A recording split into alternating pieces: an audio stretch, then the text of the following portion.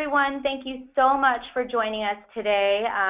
We want to welcome you to our School Nurse Leadership webinar, Staff and School Wellness. We really appreciate you taking some time out of your day today to learn a little bit more about how to help encourage and address staff and school wellness. So we're really excited you could all join us and hope you enjoy this webinar. My name is Christy Cox, and I'm the Training and Program Manager here at Healthy Schools Campaign. And Healthy Schools Campaign is the organization that's hosting today's webinar. We'll tell you a little bit more about Healthy Schools Campaign in a couple minutes, but first I wanted to quickly review some of the basics for today's webinar. Today's webinar is going to run for about 1 hour, and we will have a recording of the webinar available to everyone to view.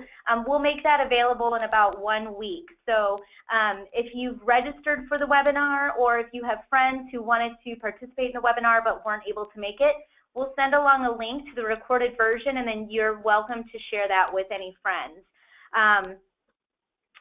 And we'll also post that on our website so that you could access that easily that way as well. Also, at the end of the webinar, if you could take a minute to complete a quick survey about the webinar, we'd really appreciate it. We love to hear feedback from everyone.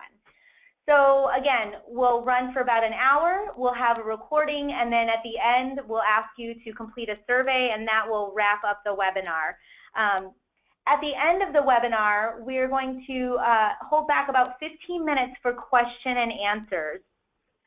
If you look at the right-hand side of your screen, you'll see a chat box, and that's where we want you to type in questions on the control panel. And then you can just send it to us. And what we'll do is we'll address all the questions at the end.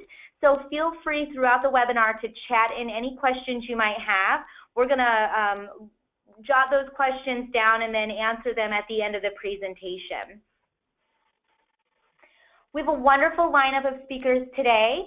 We have Alex Mays from the Healthy Schools Campaign, Sandra Lawinger from Community Consolidated School District number 89 in Glen Ellyn, Illinois. She's one of last year's School Nurse Leadership Award winners. And then we have Carla Smith from Ellis School in Fremont, New Hampshire. She's also a winner from last year. We're really excited to have everyone joining us today. Again, really wonderful topic. They've got great information to share, and so we're, again, excited to have everyone join us. We want to give a quick shout out to our sponsors. We have Mako and School Health, who are both sponsoring the webinar and the School Nurse Leadership Award. We kicked the award season off yesterday. Those applications are available online on our website, and we will share additional information in regards to the School Nurse Leadership Award at the end of the webinar. So without further ado, I'm going to pass the torch over to Alex, and she's going to get us started on today's webinar. Great. Thank you so much, Christy, and welcome everybody. We really appreciate you taking the time to join us on today's webinar. My name is Alex Mays, and I am the National Program Director for Healthy Schools Campaign. I just wanted to take a few minutes to provide you with an overview of our organization and Healthy Schools Campaign's work around school nurse leadership before we get to our main event of Sandy and Carla, who I know everybody is excited to hear from. Next slide, Christy. So just a little bit about Healthy Schools Campaign. We are a not-for-profit organization based in Chicago that works at the local, state, and national levels to promote healthy schools and healthy students. We believe in the simple and very common sense notion that healthy students are better learners and that health and wellness should be incorporated into every aspect of the school experience. Our work in Chicago really focuses on training school stakeholders, so parents, teachers, principals, and school nurses to be champions for change in their school health and wellness environment. And then we try to build on those changes and lessons learned from the work those stakeholders are leading district, state, and federal policies that create healthier school environments for kids across the country. Next slide. And so our program, a key component of our program and our work at Healthy Schools Campaign is our School Nurse Leadership Program. We really see access to school health services as a key component of a healthy school environment. and we want to do everything that we can to increase access to school nurses and school health services. Previously, Healthy Schools Campaign ran a school nurse leadership program. Sandy, who will be speaking, was actually a graduate of that program. And through the program, we trained over 300 school nurses, primarily in Illinois, but also in Colorado, in Kentucky, and New York.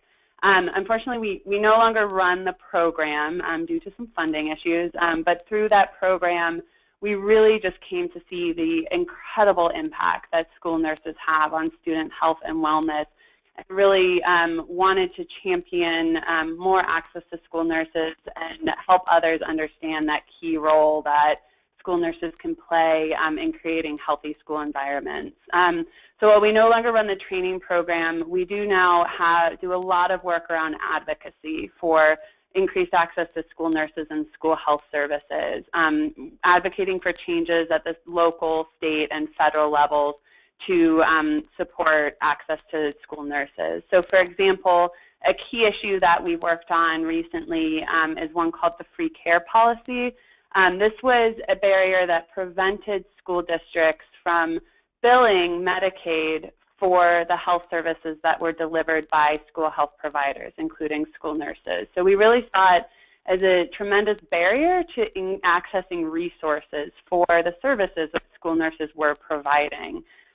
We advocated for almost a decade to get that policy changed, and were successful about a year ago in having that policy reversed, and now school districts are able to bill for those services that school nurses are providing to Medicaid enrollees. There's some work that still needs to be done on implementation at the state level, but a very exciting opportunity for increasing access to school nurses and resources for their work. We also have a very robust communications program around our school nursing work. We do a regular school nurse newsletter, which I have a link to sign up to shortly. We post regular blogs about the wonderful work that school nurses are leading, and then host webinars such as today's, highlighting school nurse leaders from across the country. Next slide. And so another key component of our school nurse leadership program is our School Nurse Leadership Award, which Christy referenced. Both Sandy and Carla are past winners of the award, and it has really given us the opportunity just to recognize incredible work that school nurses are leading across the country. This will be the third year that we've been doing it, and we have 50-plus applications each year with school nurses applying from across the country. We have even had applicants from abroad, from Department of Defense schools in Japan and elsewhere, which has been very exciting to see.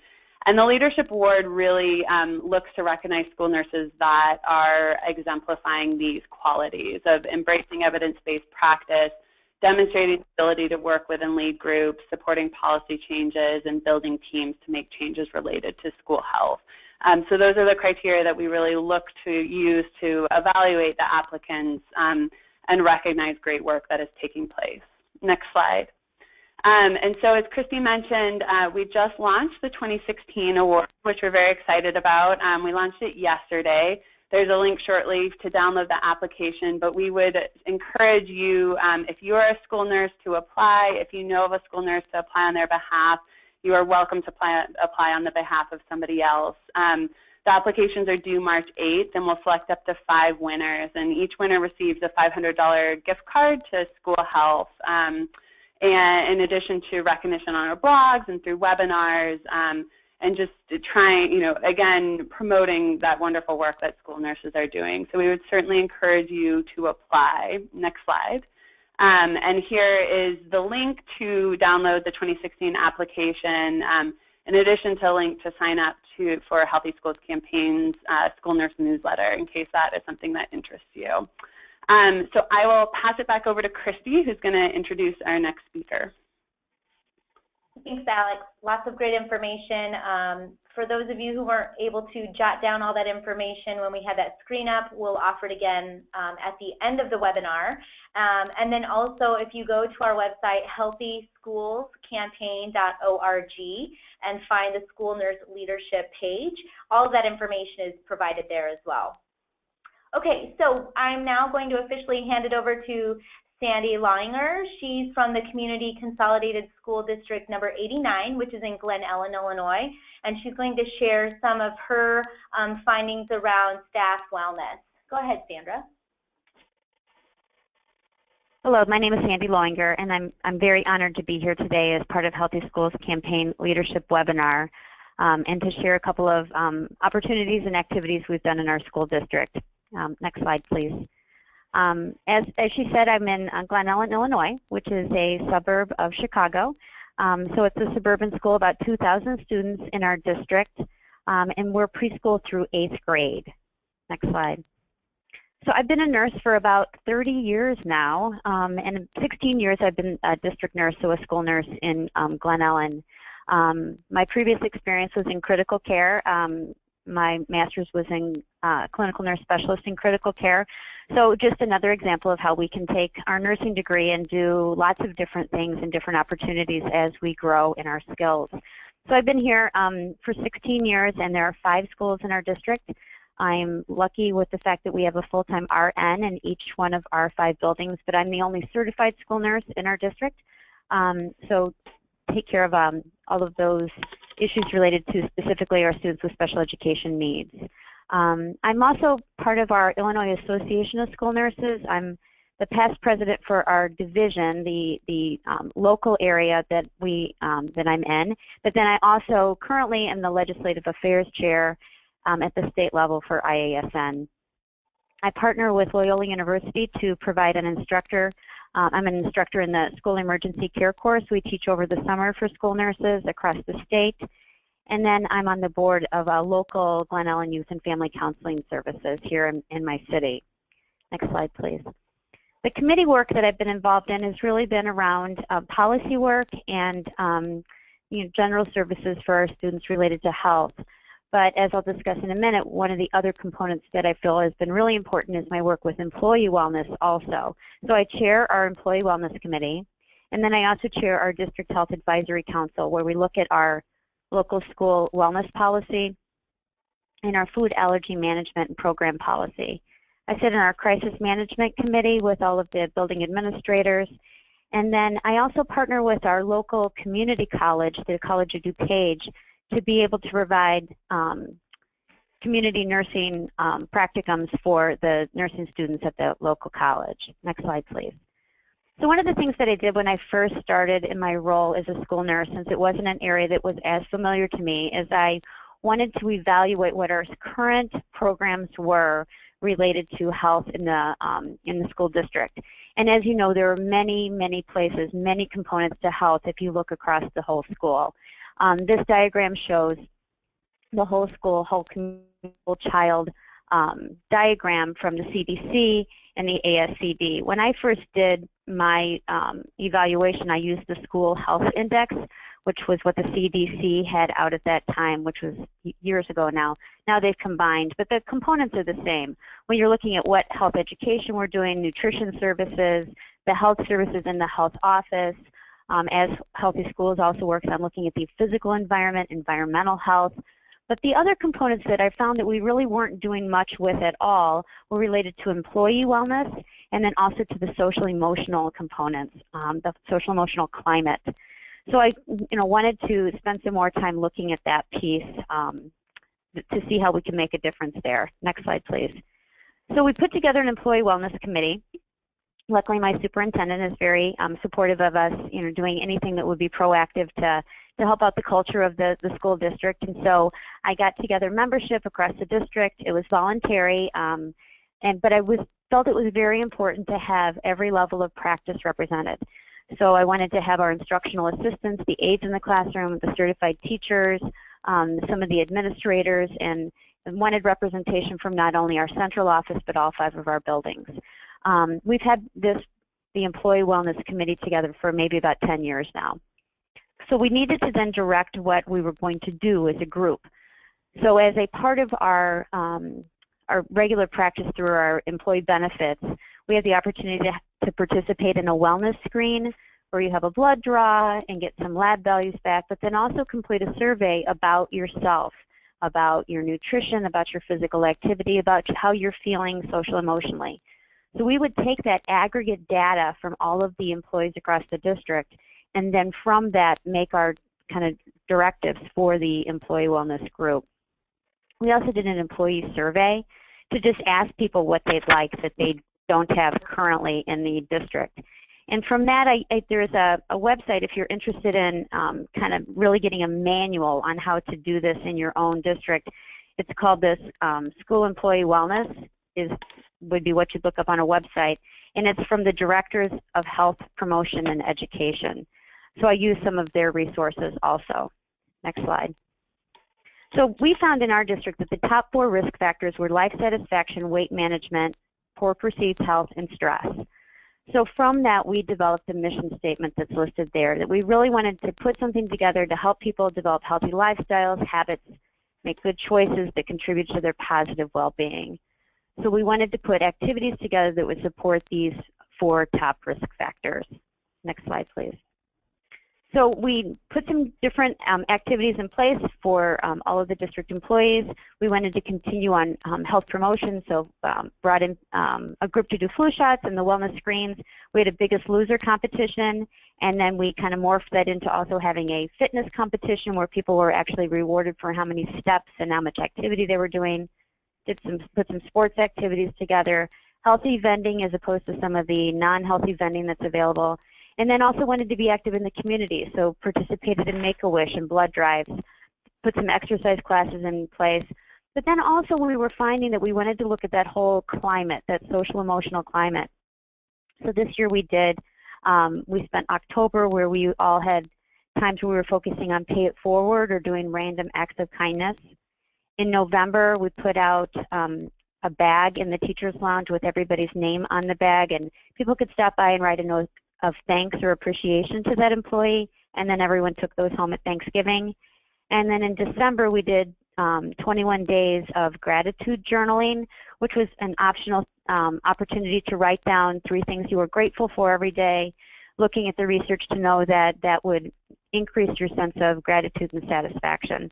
Really looking at that work-life balance and the fact that you know, this may not be your dream job, or you may not always find your dream job, but you can always be kind of trying to work within a dream company where you felt supported and opportunities to grow and where people really care. Next slide, Pete, please. So as a state, in the state of Illinois, and certainly in many areas across the United States, where there's really more of a push on social emotional learning for our students. And the more we've talked about that in our district, the more we felt like our staff can't teach those skills to our students if the staff doesn't first have some of those skills. So these were some of the competencies that we really, as an employee wellness committee, also wanted to work toward with our staff so that they can model these behaviors and be supportive of our students. Next slide. So in talking to administration, we really felt that to really develop these skills, we needed to have a professional development day that was specifically related to working on social emotional competencies. And our assistant superintendent for learning gave us a day that we could work on that with the staff, actually half a day. So the first year that we did it, we brought in a keynote speaker, Alex Lickerman, who wrote the book, The Undefeated Mind. And then this year we had a keynote that was Sean Aker, who has a TED Talk that's great if you ever want to look that up. And he has a book called The Happiness Advantage. So we started that as our foundation for the day, and then we did breakout sessions. Next slide, please. So we put together 12 different activities for the afternoon, and staff got to pick those activities based on what their interest was, what they'd like to participate in. So we had cooking and physical activities. We had someone come in and do meditation and teach them how to go through meditation, comedy. And then we also used our employee assistant program people to come in. I feel as if many of our staff members don't know what EAP is and how to access that, when to access them for their own personal lives. So we had 2 of the different EAP people come in, the employee assistance program people come in to do presentations, so our staff was familiar with them. We did coloring, people loved that. We brought in dog therapy.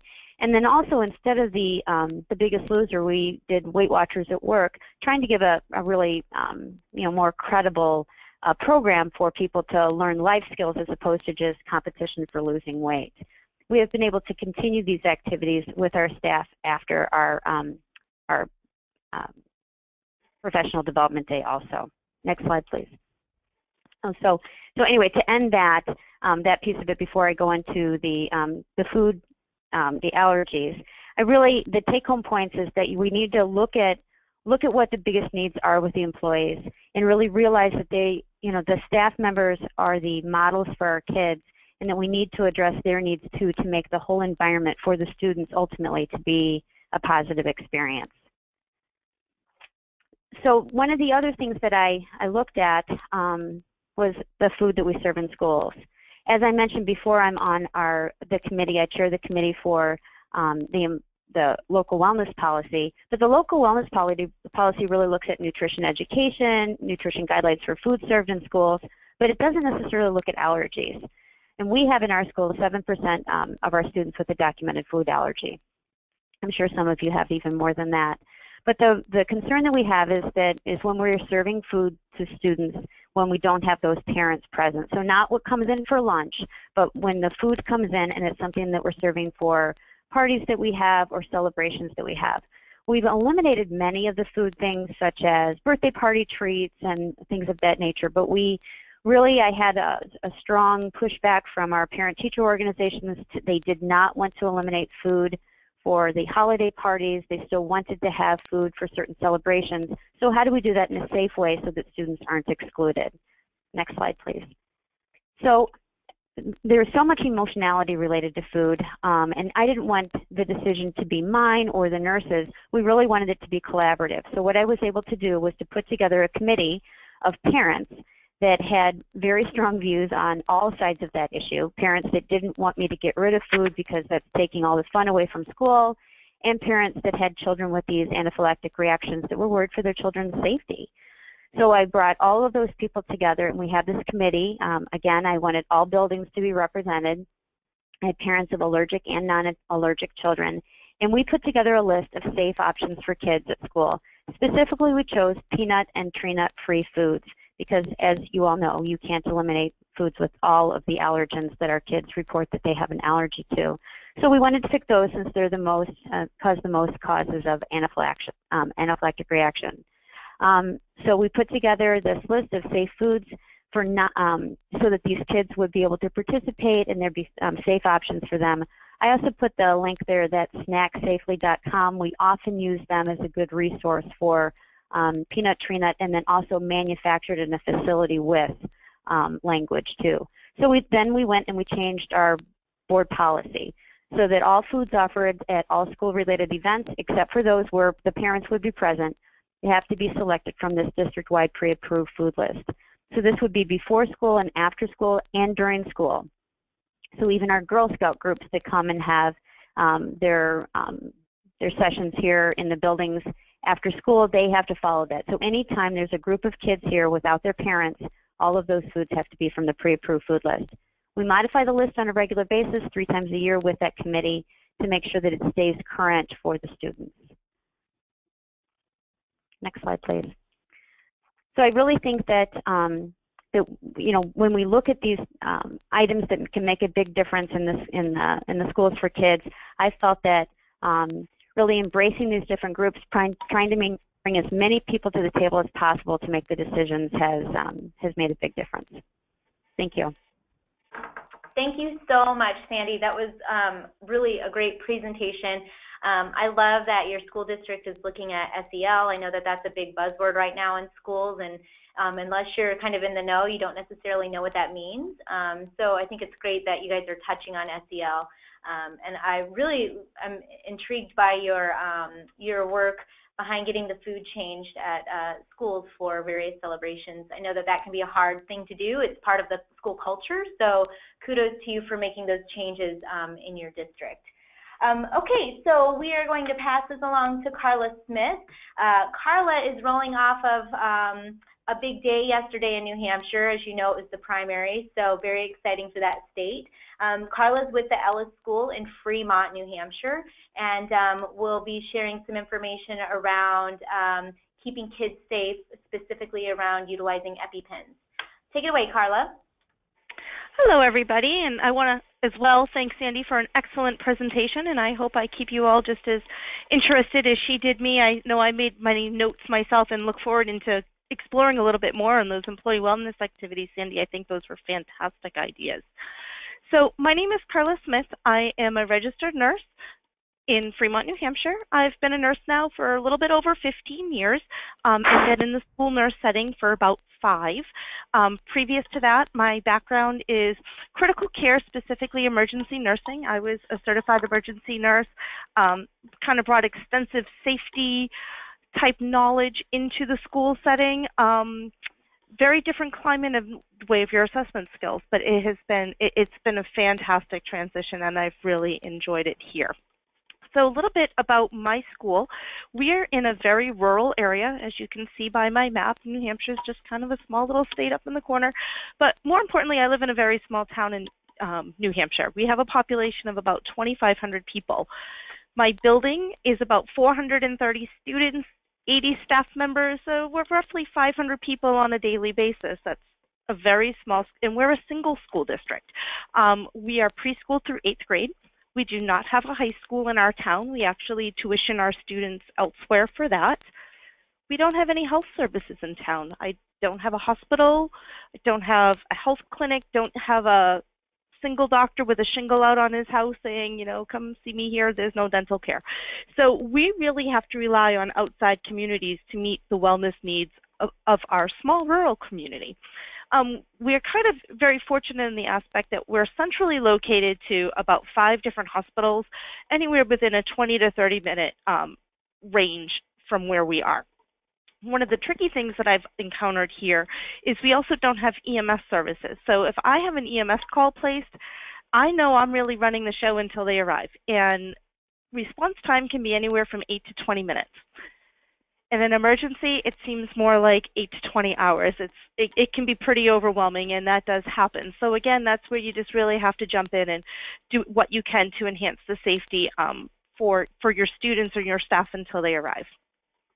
One of the other great advantages I have about working at the Ellis School in Fremont is I live in Fremont. It's really a great small little community. I've had 3 children attend the school where I work. My youngest daughter is still with me. She's 10 years old and in the 5th grade. It's allowed me to really bring kind of a true community partnership together. I work with multiple agencies in town. I am also our town's deputy health officer for Fremont. I work closely with our fire and our police organizations. I work very closely with our PTA, and it's really, I think, enhanced my school nursing practice that I am kind of have that opportunity to do these things within our small community. Next slide. 2 things I'm going to discuss today. I was one of the recipients of the 2015 School Leadership Award, and I was asked today, I'm going to discuss 2 different programs that I have run here at my school. The first one is how I established EpiPen training for our staff, and the second is a wellness program that I do with my students called our Halloween Candy Buyback Program. I'll go to the next slide, please. So one of the things I discovered as a new school nurse back in 2010 was that I didn't have a whole lot in way of EpiPen training. I said, hey, when do I get to teach this? When do I do the training for this? And I kind of got looked at by administration saying, oh, well, you can talk at a staff meeting. Okay, that really wasn't a good way to approach this. We're talking, it was a non-mandatory staff meeting. I was given maybe 5 minutes to do a demonstration, not even so much a teaching for EpiPen training. In 2012, I had 3 separate EMS calls for anaphylaxis that year. Like I said before, our EMS response time is 8 to 20 minutes. Those were documented times. Fortunately for us, all 3 of these incidents, students had prescribed EpiPens for known allergies, and they were older students. These were my 7th and 8th graders that these incidents happened with. They were 12 to 13 years old, and they approached me in the nursing office, walked themselves to the nursing office and said, I think I'm having an allergic reaction. They were very aware of their own symptoms and what was going on. Another thing that I had noticed is the increase in the amount of students with prescribed EpiPens. I was getting between 5 and 7 new kindergarten students each year with diagnosed allergies, and I was graduating out anywhere from 0 to 1 in the 8th grade to the high school. So the percentage of EpiPens in my office went from, I used to have 5, I think this current year I have 19 in my office. For a very small school, that's a huge percentage. The other thing, and I'm going back to this timing period here, right around 2012, that our school stock EpiPens, we had one of each. We had one EpiPen and we had one EpiPen Junior on hand. Twin packs were not made available, they were not budgeted for, and we just didn't have access to them. Next slide, please. So one of the things I decided was that I needed to somehow advocate for this change, saying, hey, like, we need to be doing better with this. I'm a very vocal person. I spoke at school board meetings. I stood up and spoke at our town deliberative sessions. I've been to PTA meetings. I had gone to staff meetings. I created a monthly report from the nurse's office, sent that off to administration, and things really weren't changing. And I did a lot of research. We did the resources from the American Academy of Asthma, Allergy, and Immunology. We looked at Anaphylaxis Canada at allergyready.com and their care program. That was a staff training tool. Foodallergy.org, or the FAIR program. Safe at School Food Allergy Guidelines. School Nurse Association. And still, again, I kept facing opposition because no one really knew what to do, even though I was giving suggestions. Next slide, please. So the one thing I decided for myself was, okay, if they're not going to listen to a nurse, they're going to listen to another educator. So that's what I did. I went back to school. I completed my MSN in nursing education, and at that point now I was a peer, and I could talk the language of an educator, because I have discovered that you have a very high response when you speak the language of an educator versus when you speak the language of nursing. Again, being in a single school district, I don't have any other nurses in my district to collaborate with. There's no one at a school down the road or over, across the parking lot, other building. It was really just me.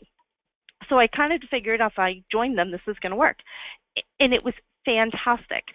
I used this as a platform for my nursing capstone, and I decided to do a research project. And what I did was I used our grading rubric. We are a district that is kind of one of the stepping stone districts for using competency-based grading. So we don't assign letter grades in our district. We use a rubric that determines if somebody is exceeding expectations, meeting expectations, or below. So what I did was I used the exact rubric that our teachers used for their students to assess their skills in anaphylaxis. Next slide, please. And I focused this on not just certified teachers in the building, but I did all of our support staff, which would include our paraeducators, our secretaries, our janitor staff, our kitchen staff, along with our administration. Like, I roped my principal and my assistant principal and my superintendent into this, and I said, you need to do this as well. And I really had a decent response from all of them. Everyone was very excited about it. So the lengthy name of the research project was the assessment of teachers, administrators, and support staff's knowledge and the ability to identify and manage anaphylactic reactions in the elementary and the middle school settings. I did this as a two-part research method. It was quantitative, so we collected the data. Part one was a survey, and we used knowledge base to identify a reaction. We provided the objective percentage score that was using the rubric, and it was determined that 80% or higher meant that they met the expectations, and lower than that they did not. Part two was a practical assessment, and it measured their ability to manage. We used the directions straight from an EpiPen demo pen and packaging insert, which is the 4 steps of your EpiPen administration. It was an objective pass-fail scoring. Next slide, please. So these are my results, and this was where it was pretty enlightening. 31% of the staff members who participated met expectations. That means that 69% did not. We used standardized questions that came from the Safe at School and Ready to Learn programs and how to care for students with food allergies. These were unbiased questions, and it was all about how to identify anaphylaxis. And it's pretty scary to know that 2/3 of the staff in this building were not able to recognize that their student might be having a reaction. Next slide, please. The next part was how to demonstrate an EpiPen. 7%, which actually equated to 1 participant, could accurately administer an EpiPen. This is the part that I think scared us all the most. That you gave them the tools, they have the pen in front of them, they received that quick 5-minute demonstration, but yet they could not accurately administer an EpiPen in the event of an emergency. So this was the big eye-opener to my district that, oh my God, we need to do something. Next slide, please. So this is where I'm going to talk about how I feel success is a very, very beautiful thing. Because of this research project that I did, because I put it in front of them as an educator, and I put it in a language that they understood, our district has changed. We now have a full hour of mandatory training at the start of every school year during professional development time, and we teach EpiPen training. And this is a full teaching of these are the signs and symptoms of anaphylaxis. This is what you need to look for in your students. This is how it can present. This is how you use a pen. And more importantly, everybody has the chance to demonstrate to me how to use the pen back so I can fully view and comprehend how my staff members are doing with this and that they understand the training. We are also now allotted 4 hours of CPR, first aid, and AED training every 2 years. Prior to this, there wasn't CPR training offered even though I am a certified instructor. So it's very exciting now to say I can teach a class of staff members every 2 years where before I was not given that opportunity to do so. The other thing I've been able to implement is that the lead teacher or the staff member for all of our field trips now must demonstrate proper EpiPen administration to me prior to the field trip. And if they can't do that, that's okay. I provide them with re-encouragement and I say, you're going to sit down with me and let's go through this again. And I provide one-on-one training with them to make certain that they are comfortable taking an EpiPen with them on a field trip. We secured our budget. Instead of having one of each pen, I now have twin packs available. As we all know, that is the current practice. Evidence base has showed us that rebound reactions do occur, and they occur very often before EMS arrives. And also the importance of having school stock epinephrine on hand in the event a first-time reaction occurs. I have 2 incidents here that I can relate to in the past year that really showed that these changes have been effective in our district. The first one, I did have a staff member last year who had no prior history of any type of allergies or reactions, who had an acute onset of anaphylaxis. She understood immediately that something was wrong, and she sought help with me and actually required 2 full epinephrine doses before EMS arrived. That was one of our 20-minute calls before response times on that event. Another event that happened was a much younger student. I had an 8-year-old student who actually, he does have a history of a peanut allergy, who returned from lunch and recess with an onset of kind of a dry cough, more of one of those tics where they're just trying to clear their throat. And he had some developing hives going on, some urticaria. And the teacher's like, are you okay? And at first he's like, oh yeah, I'm fine. I was just playing out on the field at recess. And the teacher knew and was watching him and said, nope, something isn't right. Brought the student to me, and lo and behold, he was having an anaphylactic reaction. Her immediate attention of recognizing something is not right with my student. The student was denying that he was having trouble breathing. He's like, oh no, I feel fine, I feel fine. But she knew better, and she brought him to me. This student got an EpiPen. EMS was called, the parents were called, and this student ended up making out just fine. And it's enlightening to know that a staff member was able to step in without having to wait for a student to be able to say, I'm not feeling very well. We can go to the next slide, please. The one thing that I did learn with this, which was fantastic, is as I was securing this budgeting, we've also been very fortunate now to partner with a local urgent care center a few towns over who signs our prescriptions for us, so we are able to utilize the free EpiPen for School program that's offered by Mylar Pharmaceuticals. This is a program that is available nationwide, and if anybody is not utilizing this yet in their district, I highly, highly suggest that you look into the resource for this. It's fantastic, and they will provide annually to your school, and they'll provide them to every building in your school. So if you're a multi-school district, they will ensure that you have free EpiPens available in every building. So the next program, jumping ahead here, that I'm going to talk about is our Halloween candy buyback. This is an annual event. It promotes healthy choices in oral health in our town. This is kind of an idea I had as a parent one time. Kind of like, what do I do with all of my extra Halloween candy? I've got a whole bowl of it on my kitchen table. Back in the day, I used to take it to me to the emergency room. It was fantastic to have in the emergency room because if it was a busy shift, that's really the only thing you probably ate all day long. I didn't feel as a good role model as a school nurse to be kind of bringing it in and leaving it there. So what do I do with all this? Also, what can I do to support education? So we developed this program. Essentially what we do is we tell our kids, go trick-or-treating, have a great time, keep your favorites, and trade in the rest of your candy and get a healthy treat bag instead. What we do is we collect all the candy and we donate it to military troops that are serving overseas so that they know that their candy is going to a good place. They feel good stewardship in passing it along. And in 5 years now, we just had our 5th event this past October. We've collected over 1,800 pounds of candy. We actually do weigh and collect all of the candy. That's part of the fun for the kids. You can see in the picture here in the top right corner, that's the kids getting their candy and having it weighed as they're passing it in. It becomes highly competitive. It's a lot of fun. And what we do is we partner with a local nonprofit during the month of October and November, and they provide our oral health classroom education for grades K to 6. This was a program that was already in existence, but it kind of was scattered all over the school year as to when it actually happened. So by bringing them in and asking them, like, hey, can we do this at the same time, it's become a fantastic partnership. Next slide, please. So the other thing that's nice with that is Lamprey Healthcare is the ones who provide our dental education.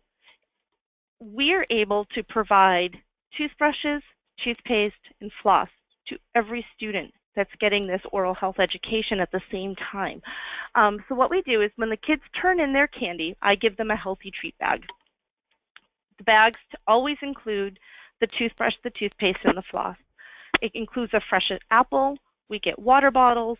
We've had stickers, pencils, all sorts of fun prizes. And I mean, some of them are like birthday party trinket prizes. Some of them are a little bit more elaborate, depending on who the sponsor is that year and what they've donated. One of the biggest things we had one year was those foam stress balls. That was a big highlight. This past year we had little paper airplanes, that little flyer airplanes. That was a big deal that we had there. Sponsorships, local dentists, our apple orchard down the road, called them. They were more than happy to participate, all sorts of small businesses, as well as some national corporations and sports teams. It's really all about who you reach out to and how you can achieve this to get it done. How do I do it? And I have the little smiley icon there. It's really a lot of lobbying. You're making phone calls, you're sending emails, you're knocking on the doors of local businesses or talking with them as you're there doing your own shopping, talking to parents. What companies do these parents work for? What are they able to offer? A lot of work with our PTA with that. Making different connections at conventions and workshops. Pretty much everywhere I go, I am always on the radar for free giveaways that I can use in our candy buyback. I went to our state's immunization conference one year, and Department of Health and Human Services was there with this whole array of colored rainbow pencils about vaccination. And I started talking with them, and she's like, oh my gosh, here, like, take all of these back to your school with you. Okay, I put that in my pile of my supplies for the next year. All different places I go, and pretty much one of these things is when you have this type of passion and this type of program in place, that you've got a health component, you've got an education component, you've got we're supporting the soldiers component. I've really never encountered anybody who said no. Everybody has really jumped on board with this program and been very supportive of this. And all of this has been done with zero budget. There is nothing built into our school budget for this whatsoever. It is all 100% donation supported. Next slide, please. So a couple other things that really helped generate the success of this. We utilize social media. Our school itself has a Facebook page, so the school, it went out through the school site. It also went out through the town's PTA site. The teachers union has a site, so we kind of spread the word as much as we can. advertising in the local newspapers about this. We were actually a feature article in the state Union Leader a few years back. They were talking about Halloween and different programs, and we were a feature article in the Sunday news section, which that was kind of a big deal. We use the town and the school websites. We use letters. I always invite the local daycares to participate. Again, this is a small town. We have 3 small local daycares, and we have one from a neighboring town. And they bring their students in to participate, and it's fantastic because it's teaching them at such a young age of alternatives that they can have to eating all of this candy and sugar and having it in their diets. I've also invited local veterans to participate. We had one year where the veterans themselves collected the candy from the students in the lobby and weighed the candy, and the kids really enjoyed that because they kind of had the sense of who they were sending their candy to see where it was ending up. Another thing to generate interest is we do those daily Facebook updates. So, you know, on day 1 we collected X amount of candy. On day 2 we collected X amount of candy. One of my favorite pictures is the picture in the very center of this slide here. It says 520.5. We collected 520.5 pounds of candy. We had to include the half because the little girl was just too cute to pass up to put in that photo op there. But these are the types of things. And this here is actually a picture of the thank you card that I sent out to all of my sponsors that year. So I think it's very important that you share pictures of your event and the excitement of your event with these sponsors, and they see wow, what a great impact I made in this community. The other thing is really you need to enlist help. We've enlisted help from our PTA and help from our student council. Our student council really, they weigh all the candy for the kids. They keep track. They have a spreadsheet of everybody's homerooms, and they really make an event of it. It's fantastic. PTA moms, we've been at the school up until 10 o'clock at night sometimes, stuffing all these bags and getting them prepared for the kids. But it's really been a fantastic event in our community. And just, you know, the participation level has been fantastic. Next slide, please. So a few of my takeaway points, lessons learned along the way. There's just so many things that I have discovered that we can do that kind of bridge together nursing and education. As school nurses, sometimes we are the only ones. We kind of feel like we're on our own island. But by really working together, there's so many things that we can do to enhance the building, and there's no idea that's too small or too big to go forward with, and it's kind of overwhelming sometimes. There's so many things I want to do. I want to work with my employees, and I want to, you know, enhance the safety, and I want to work on this wellness piece and on this physical education piece. And the best advice I can give is that pick one small topic that you're really passionate about and just really see how far it goes. And it's pretty incredible how many other people will feel that same way and feel your passion and step up and to help you. The other thing that I've learned, advocacy is not easy. It's not always popular, and it can be very fatiguing. And I really put that in there because the whole EpiPen issue, I felt like I was a broken record on and on. And no matter how many times I said it, it was never the top priority of the district. And I don't really mean that in a negative way. They've got all sorts of things. They have to worry about improving the math scores. And, you know, have we done enough professional development on our new reading program? And do we need to this? So an EpiPen issue is not always front and center. So it's fatiguing, but persistence does pay off, and don't ever give up. Just keep putting it out there, and when it's not being receptive to the way that it is out there, find another way to present it, and you will find something that works, and just don't ever give up.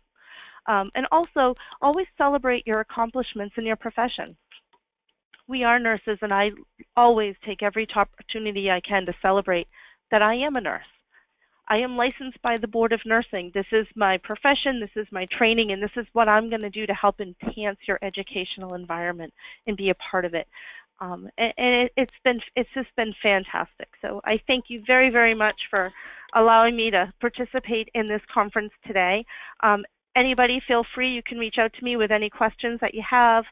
I'd love to participate in all sorts of different boards and discussions and blogs, and I always love to help pay it forward to other school nurses as well if there's anything I can do. So thank you. Thank you so much, Carla. That was a great presentation. definitely persistent pays, and you showed that through all your hard work. So, and I really love the candy buyback program and that you're weighing the candy. That's so impactful for kids. They can kind of wrap their heads around that versus just, you know, handing off their candy and trading it for apples. So kudos to you and all your hard work.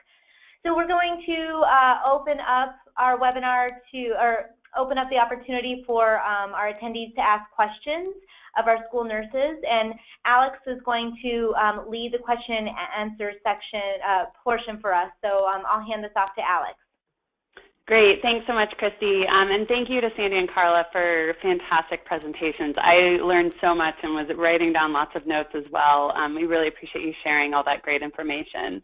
For everybody who's on the phone, please feel free to send in questions. For Carla and Sandy, we'll have about 10 minutes to do our Q&A, so keep on sending those in.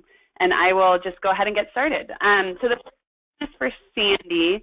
Sandy, you provided a great list of programming that you use for your staff wellness initiative, and somebody wanted to know how you identified those programs and how you kind of built that list of ways to, you know, build up your staff wellness program. Most of it came from looking at the school health index that I referenced. If you look at that tool that's on the CDC website, they have it all broken down. So there's actually, do you have a this, and you circle that, do you have a that, and so it's basically a rubric for what you currently have, and then based on what they consider standard of practice, what they feel like you need. So I really use that as the foundation, so that CDC site to look at your school health index. And then also that other reference that I gave you, that school employee wellness site, it's a very large booklet that has a lot of toolboxes and, again, ways to look at your current practice and what maybe some of your areas of weakness are to be able to pinpoint it. That's where I started to be able to kind of see which direction to go. That's great. And a follow-up question to that is, how did you motivate staff to join the wellness committee? Yeah, you know, it was interesting. It's grown each year. So at the very beginning, there were probably only 6 of us, and we kind of took that and just kind of started with different activities, started with things that people wanted. They wanted, the staff wanted things that were easy. They wanted to be here in the building for me to do. So if we first started with things that they wanted, like a yoga class, and so I found somebody that would come here and teach yoga. Then they were kind of heard, and it was something that they asked for, and they realized that we could provide this. And then the more people are like, well, could we have a walking program? Could we have as the more of those came up, and hey, why don't you join the committee? Sure, we can do that. Come and join us, and we'll get that in place. So I had people starting to email me with their thoughts, and as they did that, and as that kind of enthusiasm that we could change this environment ourselves kind of caught on, I just kept inviting them to come to the table as opposed to them giving it to me to do. Like, yeah, why don't you come and we can all generate this together? So that was kind of how I started to get that committee to go. That's great. Thank you. So the next question is for Carla. Carla, somebody wants to know if you ran into any union issues with your programming, specifically around requiring staff to provide a return EpiPen demonstration. Did you encounter any union issues? I did not for that. I mean, you have your Good Samaritan laws that are going to protect anybody if they're going to administer an EpiPen or not. What we did was it was a mandatory staff meeting, so pretty much it made sure that everybody was in attendance. Everybody had to demonstrate an EpiPen and return the use. Now, as an educator, you are not obligated to administer an EpiPen if you are not feeling comfortable in doing so. But when we do have field trips, there does need to be one person. If there is a student on this trip that has a prescribed EpiPen, somebody has to take over the pen and go with them. We do not have budgeting in place. We do not have nurse substitutes available to attend field trips. So you have to make certain, especially if somebody's on a 504 for an EpiPen, that there is an EpiPen trained individual. So I've actually received nothing but great support from my union. And typically, if it's in the school building, I'm the one that's going to be administering the pen if it happens here. This was more to make certain that everybody had the knowledge to give a pen in the event of an emergency, but also most importantly that they could recognize the signs and symptoms that a student was in trouble. And we all know there are some people that there are people who respond to medical emergencies and there are people who stay on the sidelines. And I encourage my staff to say it is okay to stay on the sidelines if you are not comfortable, but you do need to recognize when someone needs help and you do need to recognize when 911 needs to be called. Great, thank you. And a follow-up question to that is somebody wanting to know if you bring EpiPens on all field trips, even if there's not an EpiPen prescribed for a student. We do not. The only in-house EpiPens we have stay in-house. And part of this is our state law as well. So as we know, EpiPen laws do vary state to state. There is no nationwide standard. In the state of New Hampshire, only an RN is allowed to possess and carry and administer an unprescribed EpiPen. So I could not send a pen on a field trip with a teacher for in the event a reaction occurs because by state law they are not allowed to administer it. Only an RN can do that. Okay, great. Thanks. That's really helpful. Another question for Sandy, wanting to know about funding. I think she anticipated this one would come. Just wanting to know how you've implemented this really robust wellness program. Is it all just through free resources, or do you have any funding to support the program? So through our employee benefits program, we get, we're part of a big conglomeration of districts that come together to provide benefits for our employees. And through that, we get money back as a district for the number of participants we have in our wellness screen. Because the research has supported that if you go to a wellness screen, that you'll more likely identify early on some things that you need to be dealing with your health. So decreasing money on the business side at the long end if we get staff in to see that they're pre-diabetic or the cholesterol is higher or whatever kind of concerns they might find from this blood screen. So the more participants we get in the wellness screen, the more money we get back. So the money that we use for our wellness program is from that money that comes back to the district to support our employee benefits. So since we're the ones that promote it and put it all together, those dollars we get to use to do this program. Though much of what we did do on our breakouts was really people donated that time. But our speaker, when we first brought our speaker in, we did need to pay for him, so those costs. We do give our staff members raffle prizes. Everybody gets a raffle ticket to participate in the wellness screen, and we do give some pretty fun raffle prizes, again, to get them into the door. Really, it's only to benefit them by getting good blood information about themselves, but since we do get that kickback of money, we use that funding.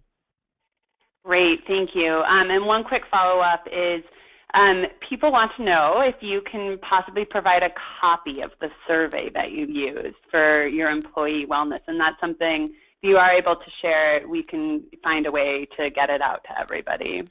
Yes, I can do that. It's available electronically. And it wasn't ours. It's another, so that's easy enough to do. I'll send it to you. Wonderful. So for people on the participating, we'll be sure to send out a link to that survey that Sandy used to kickstart her program.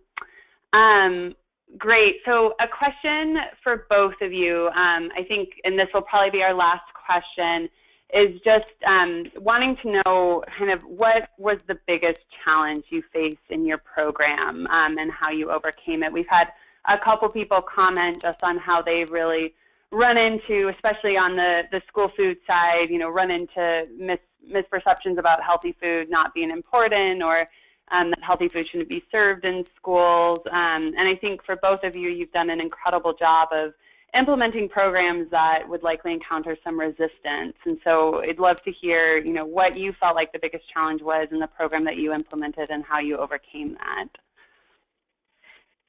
I think I can answer on that. So one of the things, like I said, I found the biggest thing was people don't understand nursing. You can throw health statistics at them. You can throw all sorts of criteria. You can use evidence-based practice. You can have journal articles. And you have to find a way to speak in the language that people understand. So with my EpiPen program, it was speaking to teachers using teaching rubrics. When it comes to health initiatives, when it comes to health incentives for this type of program for the Halloween candy buyback, it was really speaking at the parent level. And it was about finding a balance. It was not taking something away from the children. Like, we didn't want to go out there and say, oh, we want to ban trick-or-treat in our area, or we want to start handing out prizes instead of candy, because we knew that there would be resistance with that. So it was about finding a balance to say, hey, okay, we acknowledge it. Halloween is part of childhood. We understand you're going to get candy. Why don't you keep a handful of pieces that are your favorite and do something good with the rest and do it for a healthy cause? So I think it was about finding that balance and just really speaking the language to your audience in a way that they understand, in a way that they find supportive. Great, thank you. And Sandy, do you have any thoughts on that question? You know, I agree with that. I think, you know, even when you look at our pre-approved food list, it was really having both sides of the concern at the table, having everybody have a voice. And again, like you said, not taking anything away. We're not, you know, going to change the world, but you do need to recognize how many kids have an issue. And I think, you know, really providing some of that documentation to these parents that don't have allergic kids, who just don't see that. We always did when I was a kid, you know, to kind of get over that, you know, argument that's really not an argument anymore. Really getting everybody at the table, and again, just finding that balance of providing healthy options, providing safe options, but not getting rid of it completely, and really working together to find a compromise. And as long as you people realize that we're trying to make a compromise, not take everything away, I do think that kind of got you in the door. Great, thank you. I think that is incredible advice to share with everybody and a great note to end on. So thank you once again to Sandy and Carla for joining us today and for the wonderful work that you're leading. Just one more plug for our annual School Nurse Leadership Award.